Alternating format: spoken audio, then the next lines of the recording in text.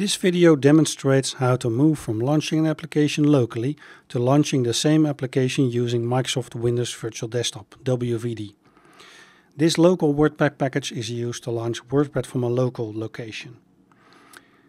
This WVD WordPad package is managed by the Liquit WVD connector and is used to launch WordPad from WVD.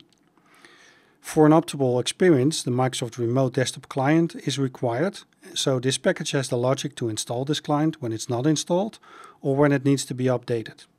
It also has the logic to launch the WVD application using this Remote Desktop client. Now let's look at the WordPad package for WordPad. This defines the smart icon we're going to present to the end user. Now this package has one launch local WordPad action to launch the package I talked about. In the user's workspace, when this smart icon is clicked, WordPad is launched locally. When we do a file open, a local document can be selected and opened in WordPad.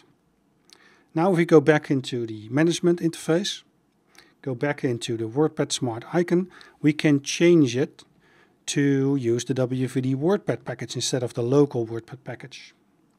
To do so, we add a launch action set called WVD and a launch package action WVD WordPad. So when we change the WVD WordPad package, here you go. When we select it from the list and click confirm, when we're done with making the changes, we can select the DTAB stage we want to move this package into, either test or acceptance or production. Different users or group of users can be used for every DTAB stage. When we now go back into the user's workspace, we either have to wait for a refresh to occur or use the refresh button to refresh immediately. You will then notice a red asterisk icon being added to the smart icon. For the end user, this reflects something new. A change has been applied to this smart icon. Clicking the smart icon now, the remote desktop client is automatically installed. The remote connection to WVD is initiated, configured, and WordPad is launched on WVD using single sign-on. When we do a file open, you will be able to access documents which are accessible through WVD.